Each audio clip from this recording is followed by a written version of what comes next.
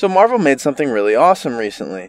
It's a really cool Spider-Man plushie. It's very high detail, it's about a foot tall, it's got some pretty good logo work. It's a very, very nice Ditko classic suit. But the coolest feature of this plush is that he can take his mask off, and he can pose.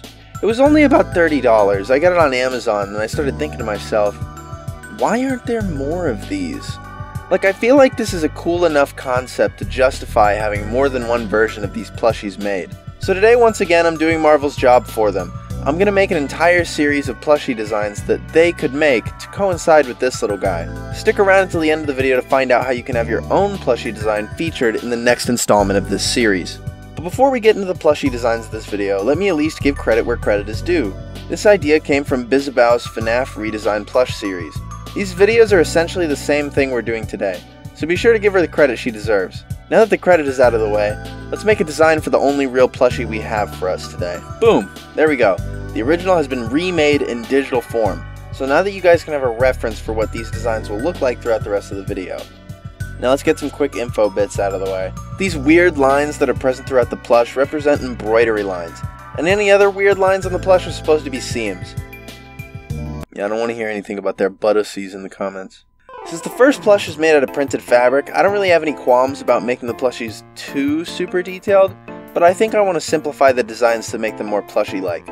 Now let's finally get to making these plushies. Alright, so here's one of my favorites, the Miles Morales plush. He's obviously based off of his Into the Spider-Verse appearance, mostly because that costume is my favorite version of his suit. He's shaded dark blue as opposed to completely black, because I thought that a dark blue would make him stand out much more, and I think the blue is just dark enough to be mistaken for black. The logos on the front and back are embroidered, and same for the eyes. I'm not sure if I did the best job recreating the lenses, but I did take a couple of liberties with the coloring and logo work already, seeing as the logos aren't complete one-to-one recreations of the movie logos. But I feel like I kinda like it better that way. It makes it feel more genuine by not just slapping the movie emblem on it and calling it a day. And of course the mask comes off to reveal Miles' face.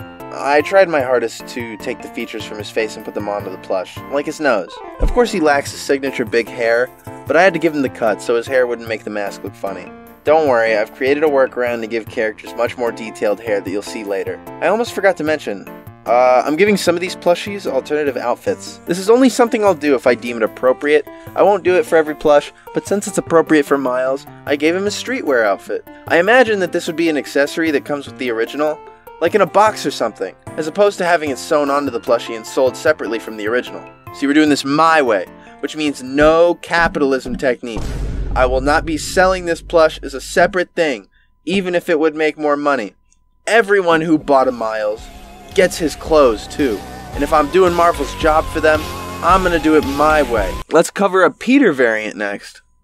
On this Raimi Spider-Man plush, I considered giving it embroidered webbing so that it would look shiny, but I imagined that I'd be working those imaginary sweatshop workers to death with these imaginary plushes if that was the case. But since it's imaginary, just imagine that it's embroidered.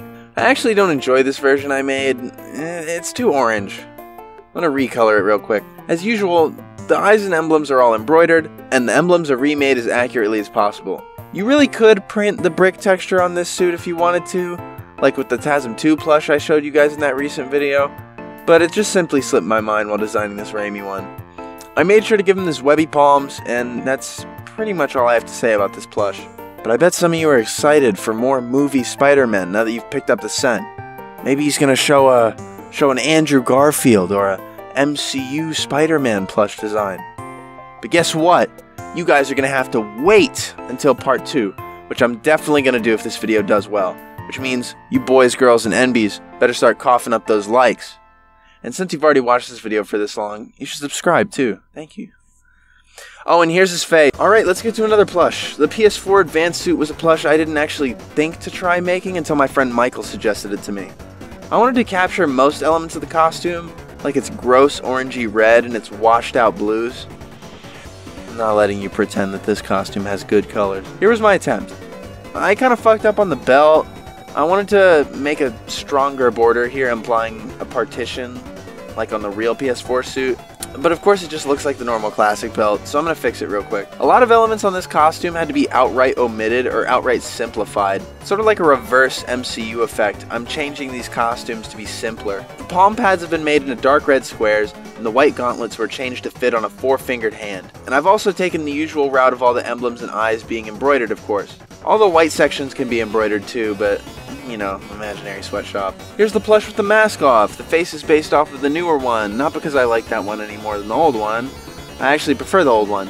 I was just too lazy to find a picture. Plus, I didn't really want the plush to be outdated.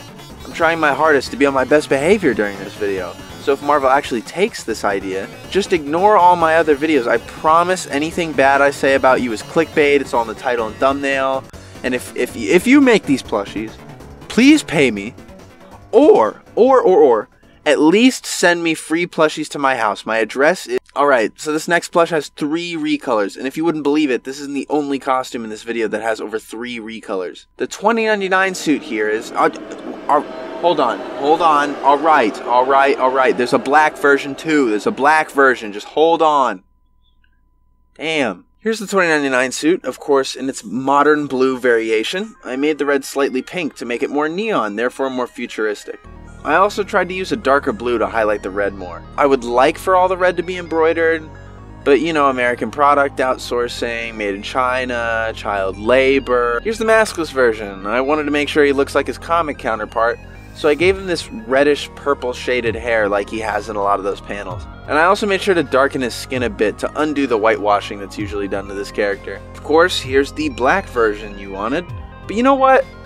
I don't even think people like the black version that much. Like, I know there was a whole debate on it spun by the YouTuber I stole my entire personality from or whatever, but I don't remember any of it. I just don't think it looks as good in black. I think the only reason people talk about the black one is because it's comic accurate. It doesn't even look as interesting as the blue one. I'm just not really a fan of it. Plus, I think having it be a blue costume makes it parallel Peter's costume more. Plus, it doesn't even look fully black in the comics. I just think having it look black is a bigger departure from the comic than having it blue. But whatever, here's your black/blue/black/blue comic shader variant, with a more orangish red to match the comic version. The shading on this will be done by printing black ink onto certain parts of the body, giving it the illusion of actual shading, like one of those comic shaded Zentai suits. Let's not forget that little cape though. I wanted to make it yellow so that the costume had a nice primary colors only color palette.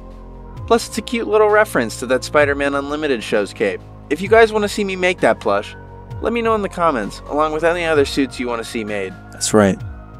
You guys have to put in work. You guys have to make this video do well by sending me your likes and your subscriptions, because I'm using you just like plushie manufacturer use children in sweatshops. Alright, so here's Ultimate Spider-Man. There ain't much to him. He's got fully embroidered eyes and logos, comic shading on his blue sections, and that signature bright orange red and bright blue color palette. Honestly, I think having an orange Spider-Man outfit is so much more tolerable when the blue is super bright. Every other color combo with orange just looks kind of wrong to me. I wanted to emulate the art style of Mark Bagley's Spider-Man as much as possible. I wanted to make him feel like he popped right out of the page. This was done by including the aforementioned colors, the shading, some of the more forgotten elements of his art, like those weird lines he would draw on his lenses sometimes. And of course, here's the face. Gasp, oh my god, Jesus Christ and the Holy Ghost, look, he has bangs! This would be done with small strips of a thicker, less malleable fabric that would be glued onto the face. I wanted to make these strips as small as possible,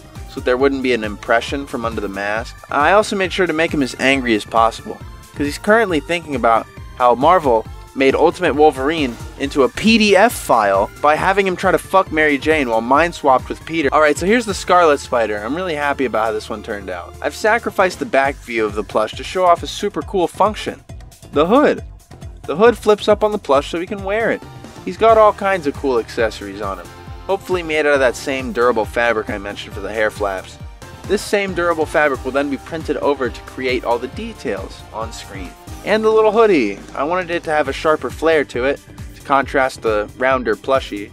I did that by adding some sharper edges to the sleeves and such. And it also has hoodie strings. And of course, here's the maskless face. He's got longer hair flaps and that signature Ben Reilly hobo look. His face is literally just a carbon copy of Peter's face, but dumped in hobo juice.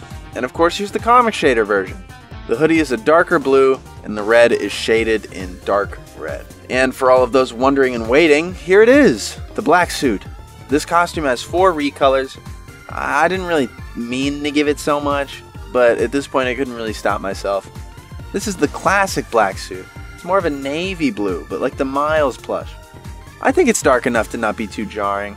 I want all the white elements on this suit to be completely embroidered, but only if the pay for child laborers making this is raised. Not like child laborers as in like people who hire child labor, but the actual pay the children, damn it. I also forgot to add white patches onto the hands, so just imagine they're there because, you know, I already got my two free redesign in the middle of the video tokens. I already used both of them, so I can't do it again, guys. The power's out of my hands. I can't redesign it mid-video again. Here's the face of the plush. I wanted to give him a bit of facial hair because I remember him having it during some of the few Black Suit era comics I have. He's also got symbiote tendrils around the neck area. I would also make the mask detachable to give it the full illusion that it just dissipates away into the costume, but I feel like that would make the mask so much easier to lose, so attached it will stay.